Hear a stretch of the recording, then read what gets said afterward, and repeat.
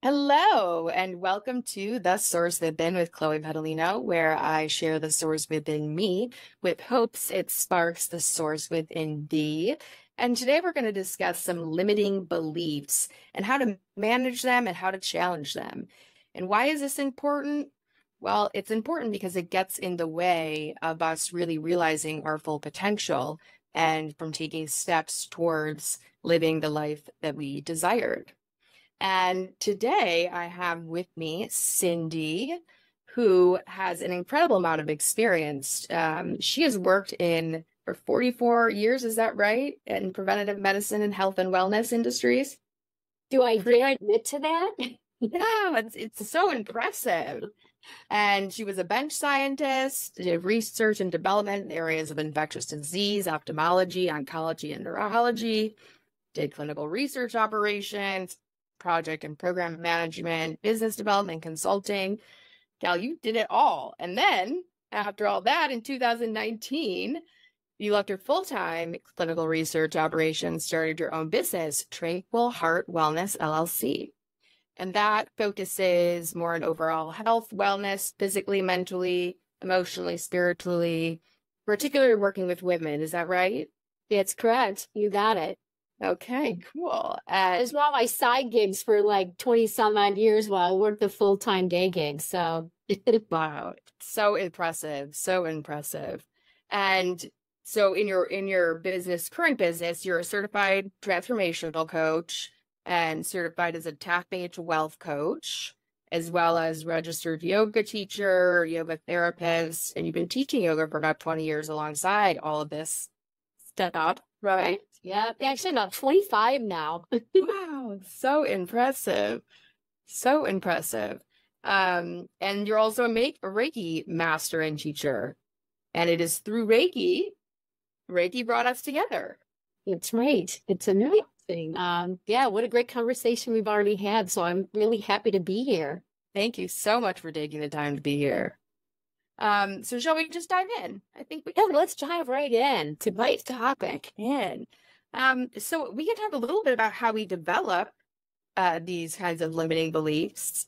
And I'm curious in your work with people, how has it come up for you? And what do you kind of tell people about how they might develop this or how they can prevent it from being developed in others, perhaps with their parents? A lot of this actually came up. So again, I've done all of my own work. I'll put it that way in terms Sure. of doing some deep inner work to realize what were some of my limiting beliefs and how they were, as you say, how they really kind of impact our full potential. And they can really get in the way of achieving the goals that we want to achieve. And sometimes, they work for a certain period of time.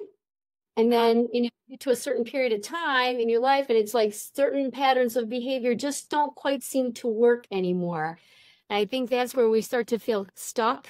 That's where we start to really examine, okay, so what's going on? What's behind this? And a lot of times, well, I have to say most of the majority of the time, there's some type of limiting belief or block that's getting in the way that we need to excavate underneath, see what's going on there, and see if we can move through the resistance, if you will, and move through that box so that you can really, take some bold action to move in the direction that you want to move in.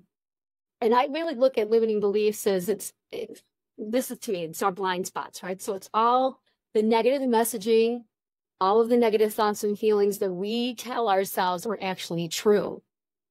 So I know you and I talked a little bit about this before, but to me, it's like all the messages that are handed down, right? It starts from the parents, but there's so many levels to this. So many levels to this in terms of messages that we take all in as this is the truth, this is how it's supposed to be. Yeah, definitely lots of layers that come in. I think there are kind of there are bigger pictures. So I'm a social worker, so speaking from that lens, there are systemic and there are institutional.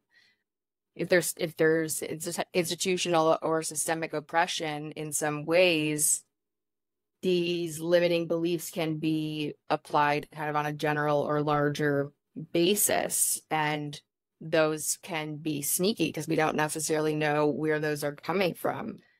And then they also, and so some of that is related to, we can think about like institutions like patriarchy, etc. that kind of have put females and women, for example, in this lesser position. And so I think that in many ways, there are certain kinds of these negative beliefs that women hold, not really even realizing, that it initially kind of developed from these bigger systems and institutions was over time and, throughout time has been passed down and passed down generationally.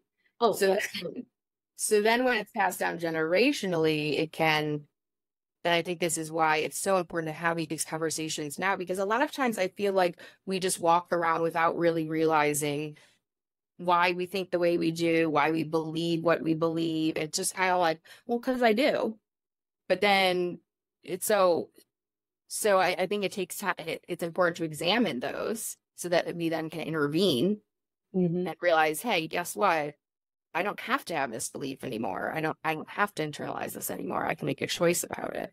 Exactly. It's just some keyword, it's choice, right? And again, from that macro level, you're right. I mean, to me, it actually starts from the generational, right? It starts in our immediate tribe of however we were raised, and those messages were handed down, handed down, handed down. But as you're saying, you get to that macro level, there's all other angles that come in and layer upon it, especially, again, we all live in this patriarchal, as you're saying, society.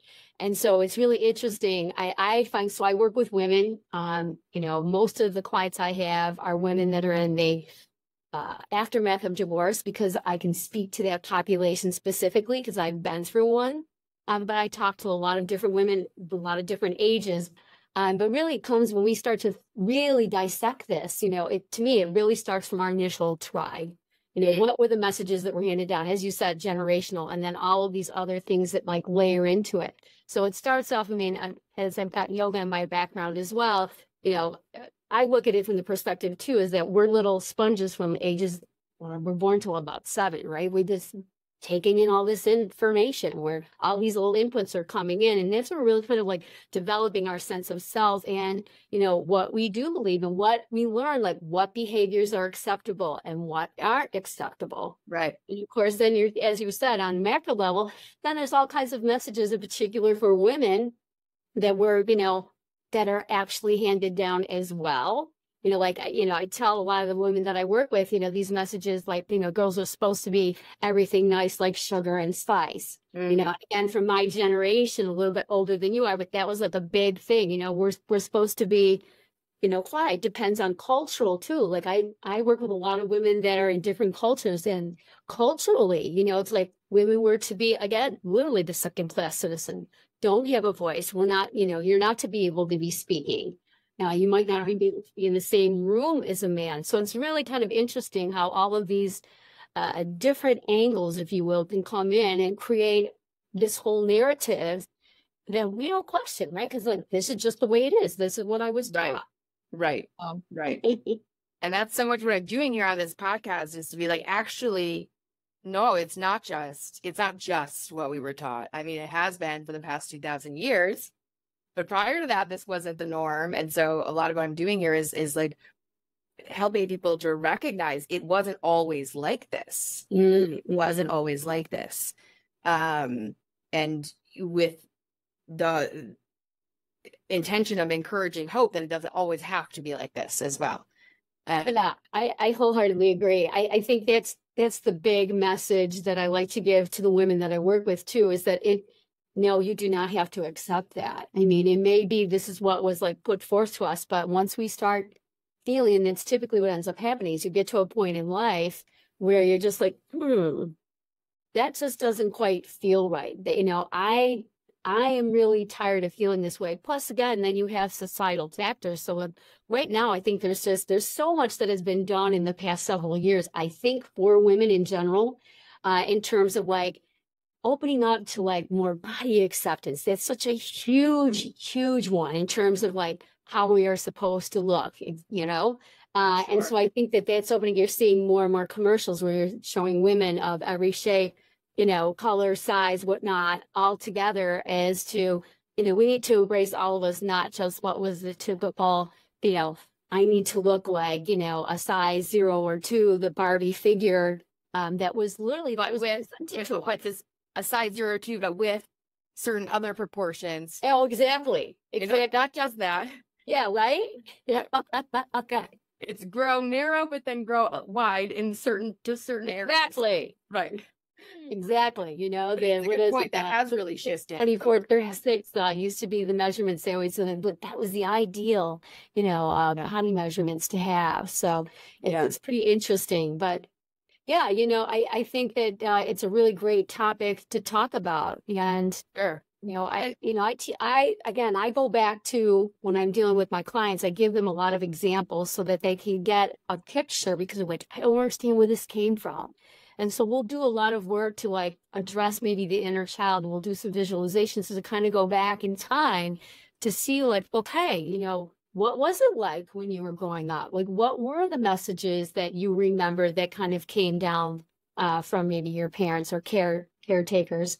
Or even maybe from your siblings, and it might not necessarily be your parents. It could be, the teachers, whoever you were, again, in your little community that would give you a direction, so to speak. And I love telling this one story. So if you don't mind, I'd love to tell this. I always tell this story about the child and the spilled milk story is really what it comes down to. And, because it's sneaky. A lot of these, limiting beliefs can be their blind spots, right? They can be big spots.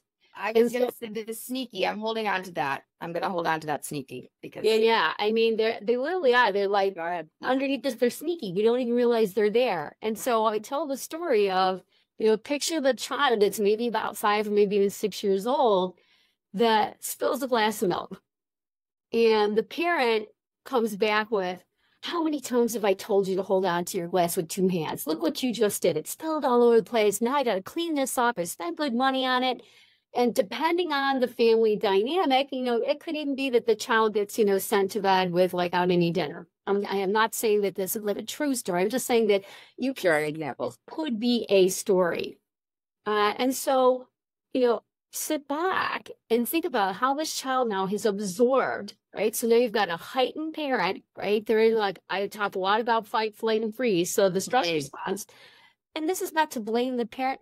They could have had like a completely stressed out day. Maybe they got multiple children that they're tending to. Who knows what's going on in their life? Sure. The way it was presented was in this heightened, angry, maybe not the most pleasant kind of voice. And this child now is absorbing all of this information, right?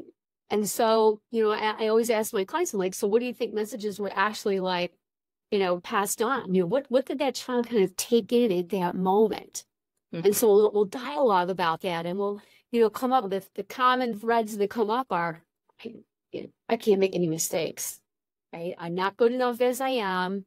I need to be perfect at all times, and maybe I'm not deserving. I'm not deserving of love or whatever if I make a mistake. So there's a whole cascade of messages that could have actually been absorbed by the child. And again, this is not the parent's intent, right? Sure. No. Tell you're not good enough. It's just that maybe they're just having a bad day. But if there's repetition on this, right? And now we're taking this all in, and then this gets layered and layered and layered upon because again, we've got, as you say, in the macro level, now we've got all these other inputs coming in, right? We've got all these societal, institutional, cultural, whatever the cascade of layering can happen. We take it all in. And so now it's like, it's proof, right? It's like, oh my gosh, they were right. I didn't deserve. And now somebody else is telling me I don't deserve, and then there's all of confirms it. Right. I mean, so then it's like, now we got to escalate. But so I give that example because this is where you can say it's sneaky, right? Because as adults, we may not even remember any of what happened in our child. Maybe we do, Right. Really lots and lots of that. Yeah, but initially you might not remember any of that until you start to really do a lot of your own like deep inner work to really estimate and see like, gosh, yeah, man, that's where that came from. Right. And then once you do that, you can kind of release from it and be like, okay, that's where that came from. I can give that some love. I can give my child self that, love for that time period. It's kind of a way of repairing and healing. And then going forward, we can kind of choose something else as the ultimate idea. But your point about sneaky, very sneaky. And so I think, okay, so one, it's sneaky. And then two, to your point, like not everyone can go back in time and remember. And I'll use my own example, which brought me to like, okay, but maybe it's not just about specific events. Maybe there's something that's a more collective internalization of these messages. And so the example was when I was developing this podcast, talk about beliefs about worthiness coming up. Am I good enough? Do I have enough, knowledge about this? And it brought me to a point that, and as the pressure cooker kept going, as I was getting closer to wanting to release this, my anxiety went up and the pressure I put on myself went up. And I really got to a moment of kind of a crisis to some extent. And you said something about this kind of earlier on. I'm not sure what it was, but it gets to this point. So I kind of got to this crisis point and I couldn't put my finger on it. And all of a sudden I was like, perfectionism. It was like, lights went off. And oh gosh, I know the grips in it. the reason I'm also saying this for people too is to know that, like, I'm a social worker. I was in school. I studied this. I have clients, that I work with, as a clinical social worker, and still it was sneaky for me. It's like, yes, I know I struggle with perfectionism from time to time, but this, how it just kind of, I thought, I have that under wraps. I got it. I'm a confident, cool woman. I know my thing, all good. And then boom, it just kind of was like, whoa, you don't just have it. Like, this is something you need to look at and you need to actually address. And in looking back on my childhood and thinking about that, I'm pretty self-reflective. And because of the work that I do, I can't think of any, sort of traumatic event that was the source of this. It's not even putting a finger on it. What I was thinking about more and more is that, we think about women and men pay differences, wage differences, for example, or you think about classroom dynamics, who gets called on, who doesn't get called on, kind of thing. And what I hypothesize that is in some way is that women are more likely to feel this a sense of inadequacy and needing to over then do or over prove or over explain or over whatever it might be, just by kind of virtue of the messages we get from society, at least thus has been the messages. I could not agree more. For me, the big aha, or I should say, when I had my explosion, I went into uber perfectionism mode, is when I went through my divorce. And it was really, so I'm not here to blame and shame. I'm not here to blame and shame my ex. I'm not here to blame and shame my dad, but those are the two men that in my life, literally, there were certain events that happened that put me into this place. It was like there was a little kernel or a seed of perfectionism inside of me from early on in childhood. Again, as I do more, the more inner work you do, the more you can actually see this. And so there were certain events that in my childhood really like fostered that perfectionism. But going through my divorce really was like, to me, the topper. And I literally got to a point was like, oh my gosh, I literally was questioning, am I not good enough? Am I not pretty enough? Am I not strong enough? And there was a lot of blame and shame, like it was all my fault. And so it's like, I literally had this limiting belief that said, you're not lovable unless you're perfect. Right. And so, and I didn't even recognize that was really what was going on inside of me at the time. Sure. If I went, then that's why I say they're sneaky. I didn't even realize that was going on at the time. I just was like, put your head down to the grindstone. This is what you need to do, and like uber survival mode. But perfectionism was like the whole round work. That was it. That was like really, I'm driving down the perfection lane right now with my head down because I was in survival mode. And seriously, it took a very long time for me to actually like start to see that.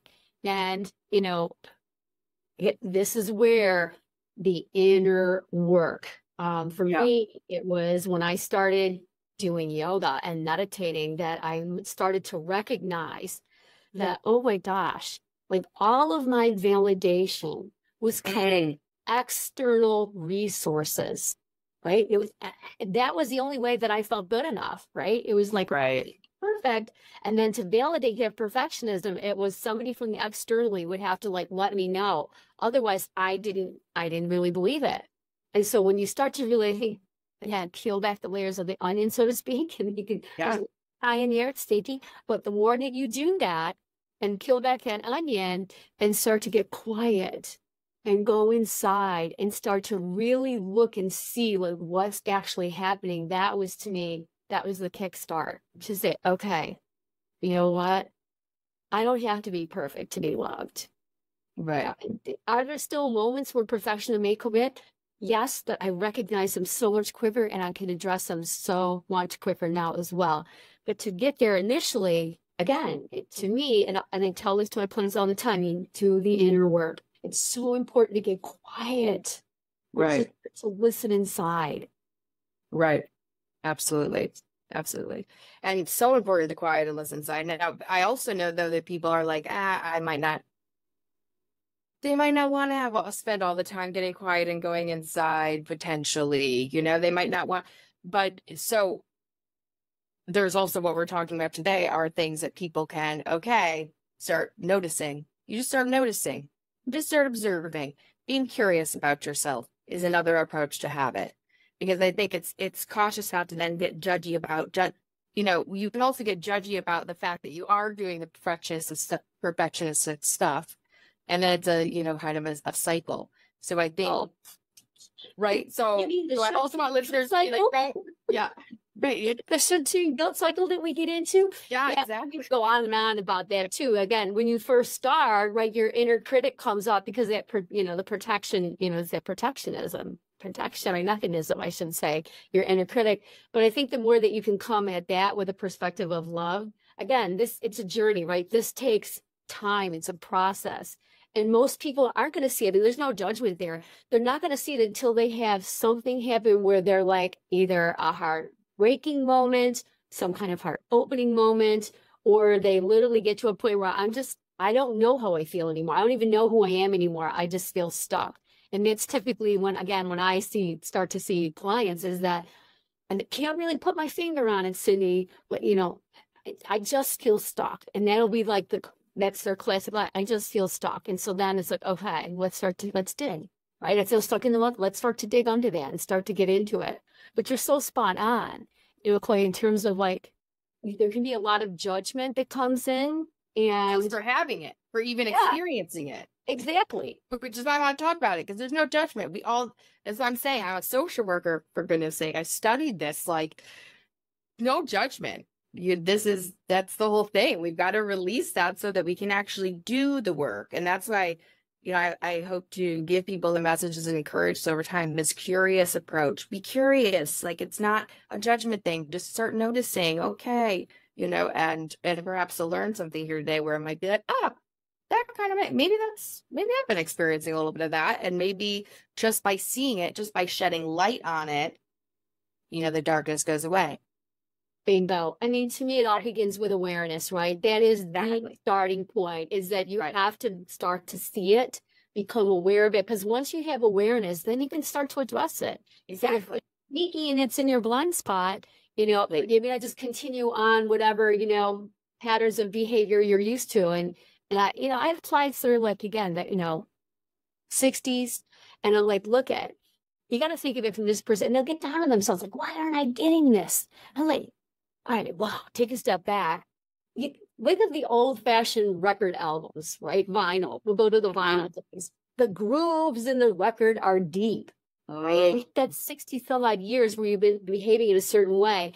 It may take some time, right? To like lay down some new tracks. You might need to break that record. And so you have to be, I think, really patient with yourself too, and give yourself a lot of grace to say, look, this isn't going to be the 2 snaps wipe around the mouth and I got it tomorrow. No, it's going to take noticing and that awareness and then practice. Like so then how do I reframe it? Right. So again, what do I do next? Start to reframe your language. How are you talking to yourself?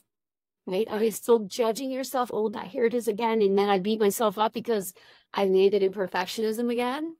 Or maybe just say, oh, yep, here it is again. And kind of giggle about it right? Give ourselves a little bit of grace and giggle. Yep, there it is again. And then, you know, I do a lot of tapping. It's one of the tools that I use. I just do this. I'm like, I still do it, and I still have more to grow, and I'm constantly growing. Of course, we all Times, and I'm just like, okay, get happened. And I'll just tap on one point. I'll tap on my collarbone. And just gonna out loud. Okay, Cindy, just gonna give myself some love right now. Give yourself some love, and just really kind of move through it very quickly so that I'm not holding on to it. Because that's what ends up happening, right? Then we're in our head, swirling with it, ruminating. Oh, do I know? 5 hours yesterday. 5 hours yesterday. Just round and around. Did I get anywhere? Was I more productive after I got on myself for the fact that I wasn't productive? Did it? No? No. Yeah. I get out of the house. It was like, you need to change your environment. We need to switch it off. And I did switch it off early enough. That's the thing, is I didn't intervene earlier enough. I just was, you know. It was such a good point that you just brought up too, is like, change your environment. You know, there's a whole bevy of tools that you can use, and one of them is, like, get up. I like to get out and go on nature. When I start, you know, getting into that, I'm like, okay, I need to get up. I need to get away from my desk. I need to go outside, get in nature, whatever the case may be, or, you know, whatever. Again, I do a lot of yoga, meditation, even breathing.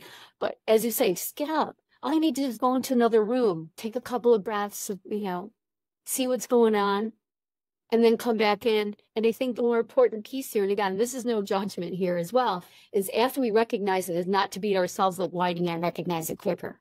Because that can happen too, right? Then we spin on that. Why didn't I recognize it quicker? That's what I mean. That's what I mean.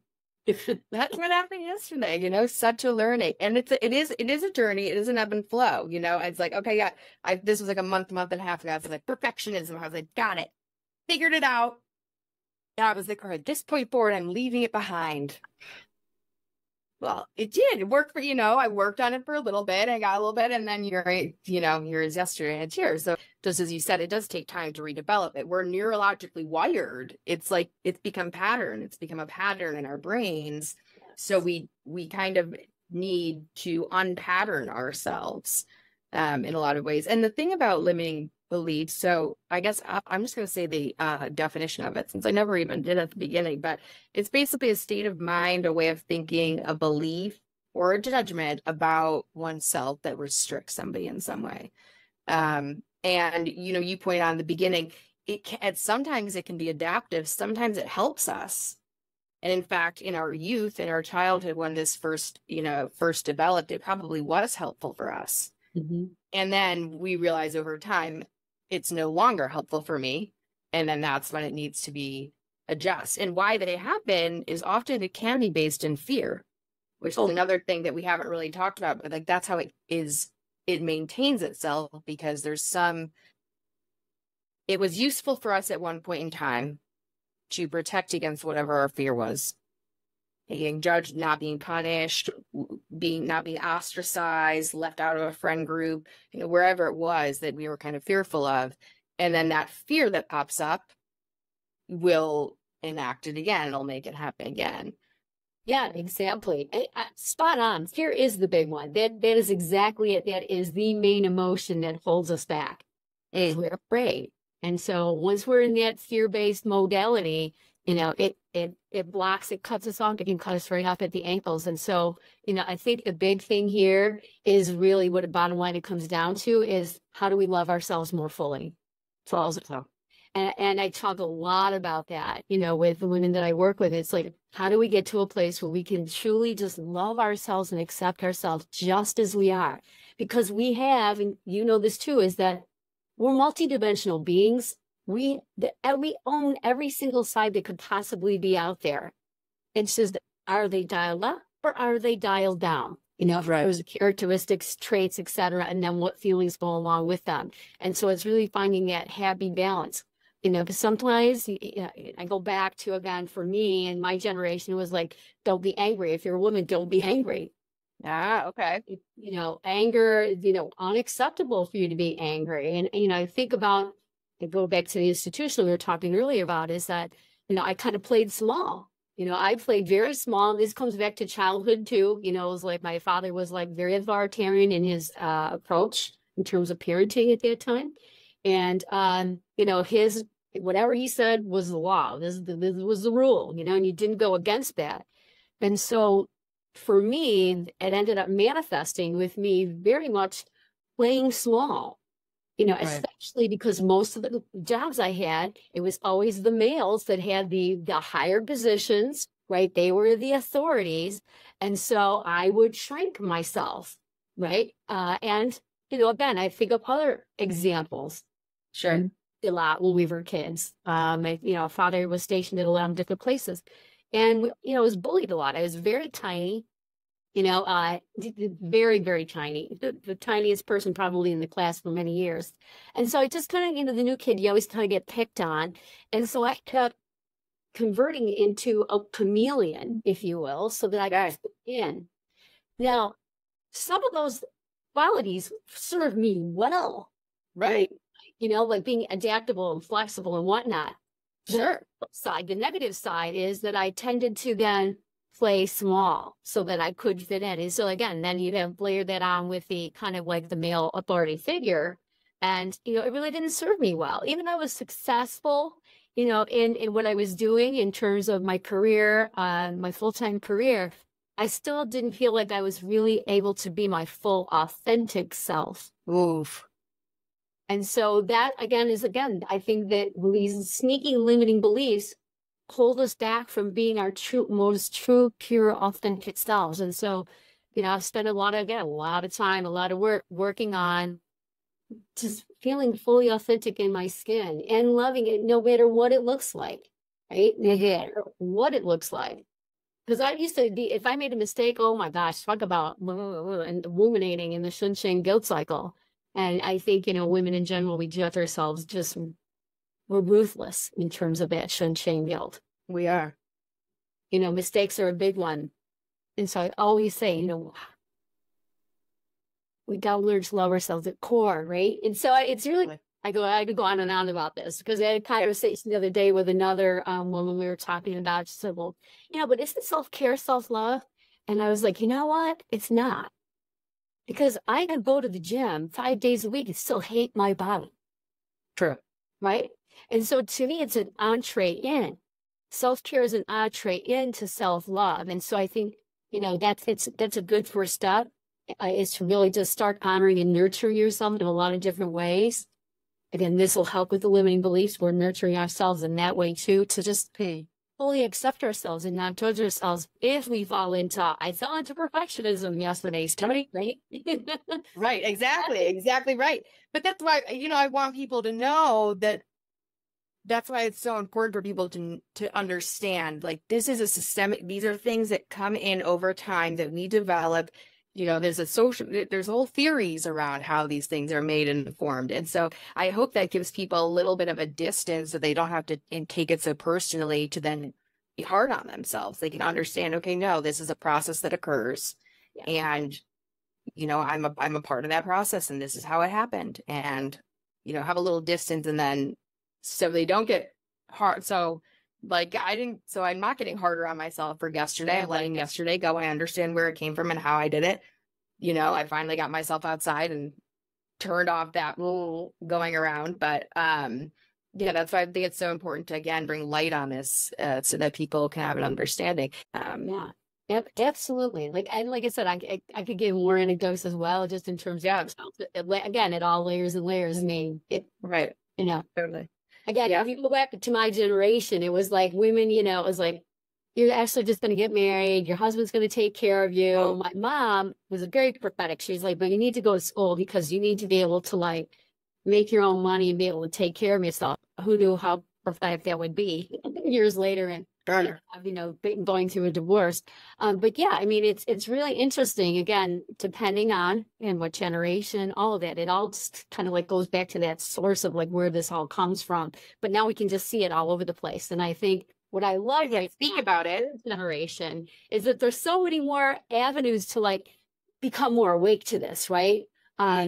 you know, the internet, we didn't have the internet, you know, didn't even have it when I was literally like kind of like just getting that what was going through my divorce. So it's really kind of interesting to go back in time to see like what tools were even available to us. And I think like this is great, you know, having this type of platform to be able to like again speak what's going on so that more people can say, yeah, you know what? Oh, wow, that is happening to me. And you Right. know, what kind of tool can I take away then or nugget that I can take away that's going to help me maybe on my journey. So it's really Yeah. doing. Very important point, because you were really like prior generations prior to the internet basically were really isolated. If we think about it that way, you only had the info that you had, that you literally had physical access to. People don't even realize that, you know, that it didn't have, we couldn't be doing this right now. We couldn't even be having this conversation and then also be sharing it on a global way. So people were really stuck in terms of and feeling isolated and not having this forum. So that's right. And you know, my generation is, you know, the first, maybe the, you know, first, second that we also feel safer to speak about it, because you just couldn't back in other time frames. And I think that's important for my generation and younger to recognize that this as well, that this is, you know, our moms, for those who are my generation, our moms, for example, might not have had this opportunity, or wouldn't, it wouldn't have been safe or okay to speak in this kind of free way. So, It's amazing. I mean, we even had women haven't had the right to vote, you know, for let's go back, you know, we can Cindy, how long did it take us to get that? I mean, Cindy, do we need to talk? Do we even have another episode? Because I could get in exactly. we could get into another episode. So, all right, we'll pause, push the pause button because I have a whole journey on that one as well. Yeah, and maybe we'll do another one. Yeah, maybe we'll do one on being a woman throughout time. Yeah, like because that's I want to back to something you said though that I think is really, really important, Chloe. It's you said being the observer, and so you know, I've had clients ask me, "Well, how do I become the observer with this negative self-talk?" And one of the tools that we use a lot, that I use a lot, is give her a name. You know, it's like give her a name. And so I have, you know, I have one client right now where she calls her inner critic Big Bad Beatrice. I love that. And so when she starts to hear all this negative, you know, chat at her, she'll be like, "Oh, it's Big Bad Beatrice again," you know. And so again, we can then it's a way, it's a tool to like get outside of ourselves. Now we can start to become more observer of like what's going on. So I think it's such a great tool, and a lot of women have used it. Like, oh, they told me the feedback I received from that is it works wonders because it like short circuits then that shouldn't say guilt cycle again, whatever swirly or rumination we're in, because then we're recognizing, it's just this. Yeah, It's just the inner, it's the critic. right. See the critic. It's the inner critic. Yeah, I love that. Thank you for sure. Yeah, thank you for pointing that out again, because that objectivity, that's really important to be able to intervene. If we take everything so personally, we're so hard on ourselves, there's like no wiggle room to get in there to like you know, get a little space from it. So I love that. Thank you for bringing that up again. Big bad Beatrice. Those big bad Beatrices, big bad Beatrices, or big bad Berts. I don't know. Or guys. Big bad Bear, don't you? A lot about women stuff, but I don't want to dismiss that men also can feel these things. I don't want it. Yeah, it's not the way. I totally agree. I just tend to work my client base as women, so that's why I'm always referring to. You're absolutely right. Totally. I just wanted to point that out there because it's not, you know, yeah, everyone can kind of experience this. So kind of in looping back to maybe bring us back to, okay, so some of the common limiting beliefs, I'll just go there, are like, I'm not good enough, just to circle back, I'm not worthy enough, don't have enough experience. There are kind of some other ones with that. And those lead into then what pop culture now is talking about, things like imposter syndrome, things like perfectionism. There's probably others that, and you've encountered too in your work with folks, but I just wanted to make that link is that, okay, we have these underlying core beliefs in social work and in clinical talk, it's called these core beliefs that we have.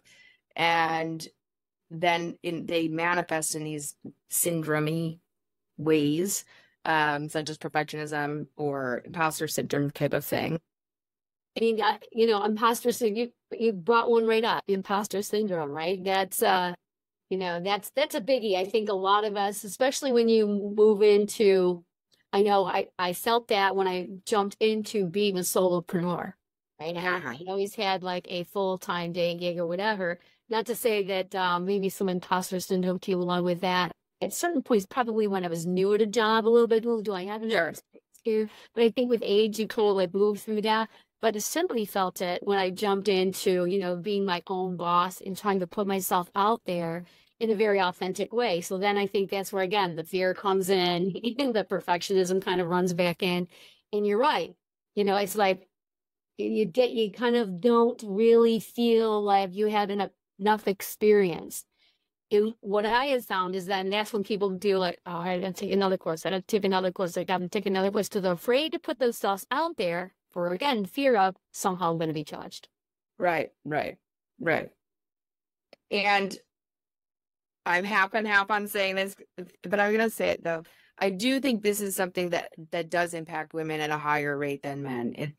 Because I've seen men my age, for example, who are entrepreneurs, etc., and, you know, have the Instagram and have these businesses and whatever, and they're, you know, sometimes they're responsible. Well, you just got to do it. You just got to do it. You just got to put yourself out there. No procrastination. Just, you know, just do it. And I'm like, yeah, right. Just do it. Just commit. You know, it's like, okay, and then those things bubble up, all these things in front of me, right? That I'm not sure they know the feeling of that sometimes, right? That I agree with you. I got a patriarchal society, right? I mean, men have been in the power positions, if you will, forever. Well, not forever, but in our lifetime, they've been in the positions of power. So I think, again, it just comes down to women are judged on so many different levels. I mean, I don't know if you saw the Barbie movie, but I like America Ferrera's monologue in that. If you've not seen it, you've got to watch that piece of it, because it really does it so hard. She basically explains how difficult it is to be a woman and how we literally live on the razor's edge. Don't be this old, but don't be that. Right. And so there's always this line of like, we're going to be judged, we're going to be judged, we're going to be judged. And so what we do, self-protection, we're going to judge ourselves as, if I'm not ready. Right. Oh, yeah, I'm not, no, you know, and so you're right. They just blast through and just going to jump in 2 feet and do it. If it works, great. If it doesn't, I learn something and I go on from it. Totally. You know, I hear that. Yeah. Right. But then you also can get in the cycle of then like, why can't I just jump in it? Okay. I think everybody gets it now. We have it. Right. Okay. So to kind of wrap it up here with what we can do about these things. So you talk about a couple of things. One is learning to get a little bit of space, taking a curious standpoint, kind of gaining some objectivity, naming that big bad Beatrice of yours, getting some distance from it. What else have you found to be helpful in your work with people? You know, I get a lot of reframing, so that's another, you know, thing that you can do. I like clients to do a lot of journaling, just to kind of like, what are your thoughts and feelings? For me, I do a lot of emotional freedom techniques. So I weave in a lot of my other modalities and tools and techniques so that we can actually like work it through the nervous system, because we hold a lot of this within the nervous system, right? Fears, being triggered about certain things. So how can we come back into a more grounded place? Because when we are grounded, then we can see things more clearly as well. But inner work is big. Journaling would be a big one. Reframing. If you've got a negative thought or feeling, where it even came from, you know, like, this happened. How can you flip that around? Like, what's a positive spin that you can put on that then, so that you can actually shift that belief into something that's more positive, reframe it. So I think that's another really good tool, is like, how can I reframe even how I'm talking about it? That's huge. I think that's a big one. Gratitude. Cornerstone practice is just start feeling grateful. Self-care. Yep. Huge in terms of little ways to nurture yourself. And it doesn't have to be like, I got to go and spend out a lot of money, because, you know, a lot of the women I'm working with, that they're in the aftermath of divorce, finances might be a big, huge issue for them. And so it can be simple as, I'm just going to take a warm bath with nobody else around and put on some nice music, or a cup of tea, you know, with, you know, inside of that. Absolutely. Really simple things that you can do to create more of that, again, space, quality space, make things quick yourself. And showing yourself, you know, you mentioned before, like going outside of ourselves for validation. I think we also go outside of ourselves, you know, for love. But we need to learn how to love ourselves first, which is a lot of the core of a lot of the challenge, a lot of the core limiting beliefs is around, like, you know, loving and caring for yourself. So I think coupling those self-care activities also with mantras or what you're speaking to yourself can also be, you know, coupling it with what you're speaking and how you're saying, you know, how you're speaking to yourself as well. Absolutely. And my client the other day brought up this technique, and I'm doing it alongside them for a week, which is every morning. Well, two things. One, you brush your teeth with the opposite hand that you typically brush it with. This is for new neural pathways. Oh, I love it. Yes. Found online somewhere.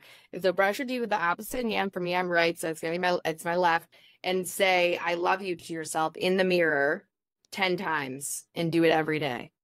And I'm like, that sounds great. I'm gonna do that, because when do I ever really say to myself, I love myself? It's like, oh, you know, taken for granted, kind of.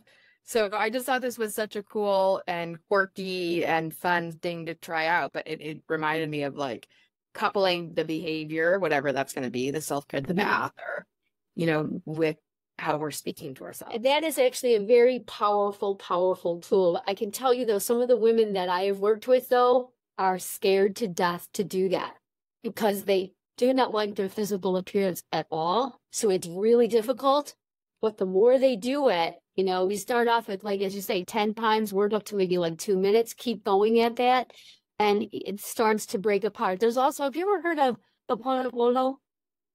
It's a Hawaiian prayer, and it's a prayer on forgiveness, and it's a really great way to, like, work on, like, a level of self-forgiveness. And it's really, you know, just, again, you can look in the mirror and just say these bits, four statements. It's basically, I'm sorry, please forgive me, thank you, and I love you.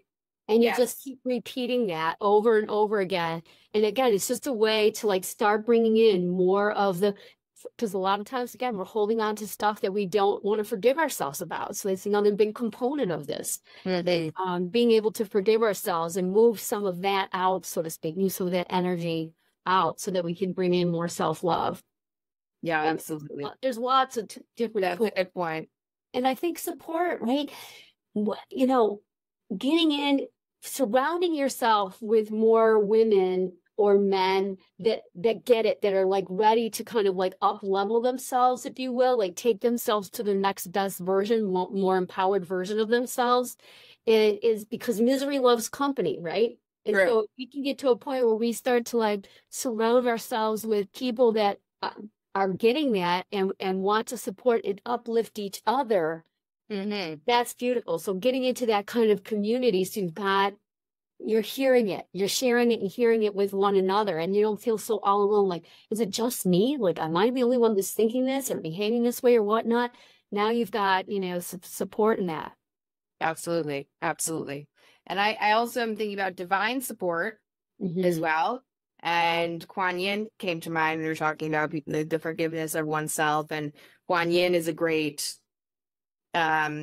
being, ascended master, to call upon specifically for self-compassion and self-love. And so she's another tool, non-human being, that can be helpful as well. And so asking, you know, her to assist with it. You don't have to know how or what, but asking her. In fact, I think that's Ryan over there. Yeah. Yeah. So that's another look into. So we've got a lot going on here. Recognizing it, one, kind of adjusting how we speak to ourselves, coupling kind of self-care loving actions along with words, having a sense of community, even these kind of online communities certainly work. I could be very helpful. So we've kind of got a lot of things that people can use and start kind of working on to help address some of these negative thoughts. Yeah, absolutely. And, and again, if they need help, then there's again, professionals, right, that you can always go to and tap on. Absolutely. Say, you know what, I just can't get there on my own. Yeah, absolutely. And that's okay too. Again, sometimes we don't want to know, oh God, maybe seems weak if I ask for help.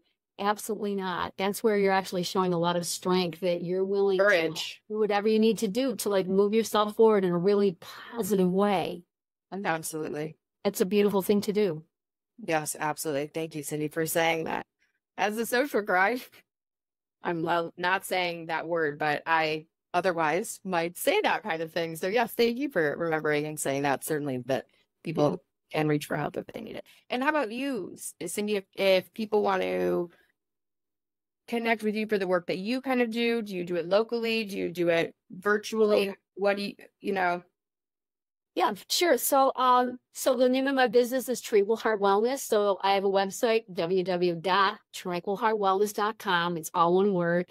You can reach out to me that way. I'm on Insta, Facebook as well. Yeah, so I give out free consultations. You can get a full 60 minutes with me if you want. Just kind of talk through like where you're at. I have a bevy of services. Mostly I do a lot of coaching one-on-one, or I have groups still that I do as well. The groups are very small. It's for women.